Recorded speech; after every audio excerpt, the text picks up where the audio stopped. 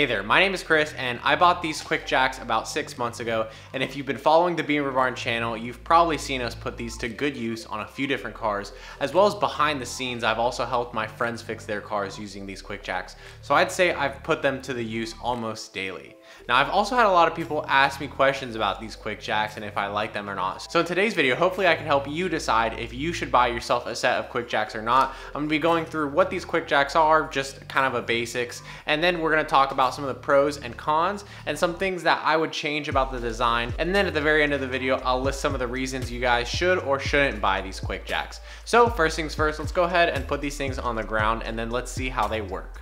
So in front of me here, I have everything that you get in the box from the original Quickjacks kit, besides any of the extra packaging, obviously. So you get 4 of the 3-inch jack pad adapters, you get 4 of the 2-inch jack pad adapters, you get your connecting hoses. Now these don't come pre-assembled, so you do have to assemble them yourself. And then you have your actual Quickjacks bases, and then you have the hydraulic unit, which you can see over there. The way that the Quickjack works is by pumping hydraulic fluid, or in this case, the automatic transmission fluid that they don't include in the kit. You have to get that yourself from the auto store. It pumps that fluid through the lines to the hydraulic cylinders that are in these platforms, and then these platforms raise up on their own and create about 22 inches of clearance. So now I'm gonna hook up these hoses so we can see how it works.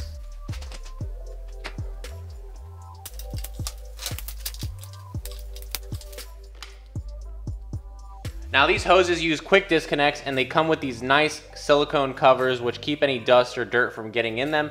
I like to take the covers off and then wipe everything off. And then I saw this really cool trick online on actually another YouTube video where in order to get this connector in as easy as possible, if you press the down button, it actually releases the pressure in the cylinder so that these fittings go on really easily. And then as you see these things, they have a little locking mechanism here. I like to twist it to the side a little bit, and that ensures that you cannot accidentally pull this fitting off.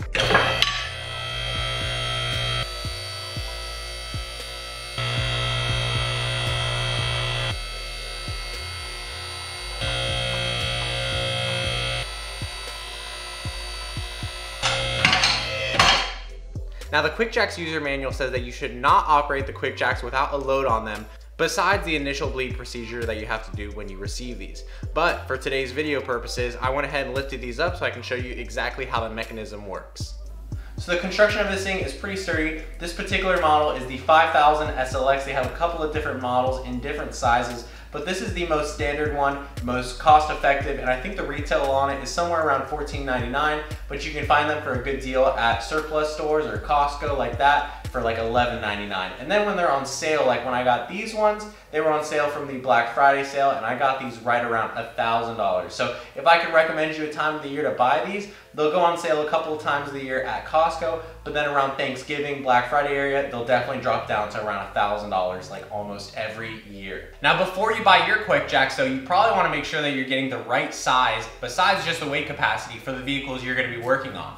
So these things have a minimum jack point spread and a maximum jack point spread. Now besides the jack point spread from left to right, these are obviously infinitely adjustable in either direction, but the distance from each end, the front to the rear, is limited. So you want to make sure that you're getting the correct size Quickjack for the application, and if you're going to be using a lot of longer cars, you probably want to get their longer model Quickjack, or for the 5000 SLX model, you can actually get adapter bases that make this a bit longer, so you get an extra 3 inches of clearance on either side to really get the most amount of length. But keep in mind that when you do that, you're also going to be adding a little bit of height. So if you want that extra length, but you want to still keep it low profile, go ahead and grab these slightly longer Quickjacks. Otherwise, these will be pretty good and they'll work on most vehicles. So the maximum jack point spread on this is going to be about 60 inches from tip to tip, and the minimum spread is going to be about 31 inches. So as long as your jack points are between those two distances, you should be good to use the 5000 SLX model.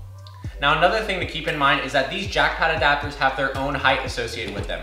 So while the minimum clearance for this thing is about 3.5 or 4 inches, when you add a jack pad adapter, it adds about 1/2 inch or 3/4 of an inch to that height. And then with the larger jack pad adapter, it's about 1.5 inches on top of that. So keep in mind that you might have to raise your car up with a floor jack in order to get it off of the ground enough so you can slide these jacks under the car and then get it in the air from there.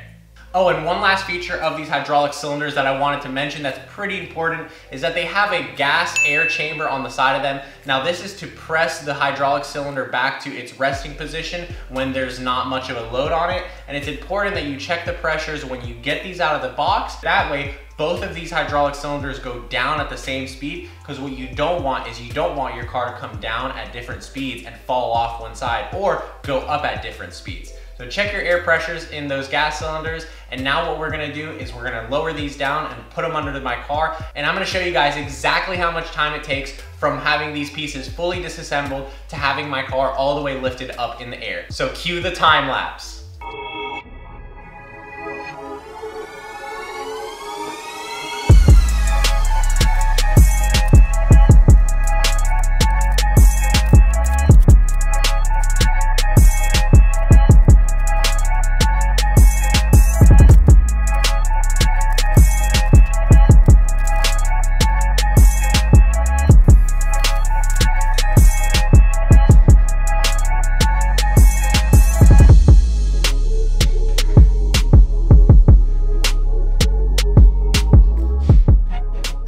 So the car is lifted up now, and you can see just about how much time that took us. Now at full lift, it's about 18 inches of lift height overall, but when you add the combined jack adapters, you do get some extra height out of it. So it comes out to be about 21 or 22 inches off the ground that you can get a car. Now, although that number doesn't sound like a lot, it is plenty of height to get under the car, do a ton of different service work, and you can even be comfy under there with a couple of people because the height is incredible. Now, also it lets you use a creeper with plenty of height to spare, so you can get on your back, be comfy, and you won't have to be rolling around on the ground getting all dirty. Now, although the jack point spread is really important and something you should take into consideration before you buy your Quickjacks, on the E39, the jack point spread is actually too far apart from the front to the back in order to use the Quickjack properly. Now, that isn't technically a problem because on the BMW chassis, most of them have a significant pinch weld or a structural beam that goes down the side of the car. So what I've been able to do is use the soft rubber jack pads on those frame rails that are on the sides of the car. So the front is going by the original jack point, but on the rear, we're just using part of a pinch weld, something that we know is strong, and with a big old jack pad, it's not gonna punch through the chassis of the car. But be careful if you're doing this yourself because you don't want to mess up and put the jack pad adapter somewhere that's too soft, and you might end up bending some metal. So now I've shown you what the Quickjacks are and how they work. We're gonna talk about the good, the bad, and the ugly. So one good thing about this system is that it's pretty fast and efficient at getting a car up and down. Now, something to take into account is how long it takes for you to get the Quickjacks under the car in the first place, especially depending on where you're gonna store them. So if you're gonna put them on the wall, or if you're just gonna put them on the ground in your garage like I like to do, it can really affect how much time it's gonna take you to get the Quickjacks under the car. Like I said, I like to keep the Quickjacks on the ground next to my car without the hoses connected, so I can easily pull in and out forwards. But when I need to service my car, I'll simply connect the hoses, put the jacks 1 foot in so that they're under my car, and then I can lift my car up safely. Now, when you compare the amount of time to just jacking up a car on jack stands and using a floor jack, it might almost be comparable when you compare like the setup time and the hoses and everything else like that. So that's something to take into consideration. Now, another great thing about the Quickjacks is that they have a really versatile lift point spread. So from front to rear, you've got to have something between 60 to 31 inches. And if you have something longer, you can get the longer Quickjack. It's just going to limit how much of a smaller car you can use in the end. But if you're just going to be doing longer cars, and let's say you're not going to be doing any compact cars, then you really don't need a smaller Quickjack, and you could probably get that bigger one. If you're going to want to do a lot of versatile work and you're not sure what the jack point spread is, I would probably get the standard one because it's a pretty good size.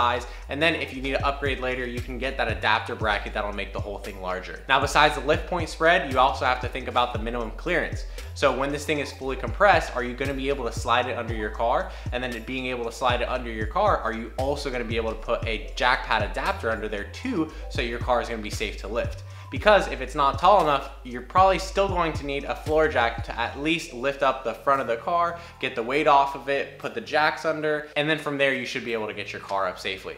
So definitely read up on the measurements of the model that you're looking at and make sure it's gonna work for your car. Now, another great thing is that these frames here seem to be very quality construction. The welds seem to be top notch. The whole thing is powder coated, so it's not gonna deteriorate or rust over time. Besides the bases of it, which are gonna be grinding on the concrete a little bit as you put a car up and down, but that's not really avoidable.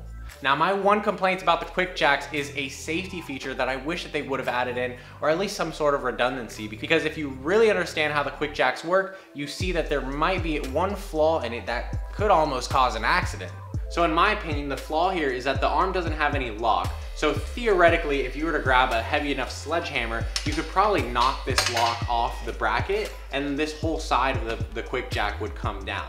Now, how could you avoid this issue? Well, if you had like a bracket, like let's say a quick release pin, and it went through the arm and also the Quickjack, then it would definitely keep this from moving and it would have it locked in that position. I think that would be a really clever safety feature for Quickjack to employ on future models, but otherwise I think it's pretty safe. In theory, the more pressure that you have on the Quickjack, the less likely that this arm is to pop out on its own. But it's just something that lives in the back of my mind. So to make the Quickjack even that much safer, what I've been doing when I'm under the car for a longer period of time is I'll take my jack stands and I'll put them on either end so that should this thing start to fall, at least the chassis of the car will have to fall on jack stands, and that should at least help it from going all the way down. So I hope you enjoy this video and maybe it helped you decide whether you should or should not pick up the Quickjacks. I am very happy with my purchase. These things make a great portable solution. So if I needed to take these to my next home, put it in a different shop, whatever the case may be, these things can go on the move and you can use them wherever you can get an extension cord to. So they're really handy. I've been using mine every day. I haven't found a lot of issues with them. The cylinders don't seem to be leaking. Nothing needs to be serviced right now. So I'd say that these things are pretty reliable and cost effective too, because $1,000 is a pretty cheap lift when you compare it to some of the other lifts on the market. Obviously, this thing doesn't give you all the clearance of a full-size lift or some of the other small portable lifts that are available, but the price point is pretty budget friendly and the system helps you tremendously in the garage. So I hope you enjoyed today's video. If you have any questions about the Quickjack system, leave them down in the comments below. Give a like if you enjoyed this video and subscribe to the channel if you want to see BMW content, because we always put these Quickjacks to the use and they have been through a lot and they're going to see a lot more. So I hope everyone has an awesome day and we will see you in the next video.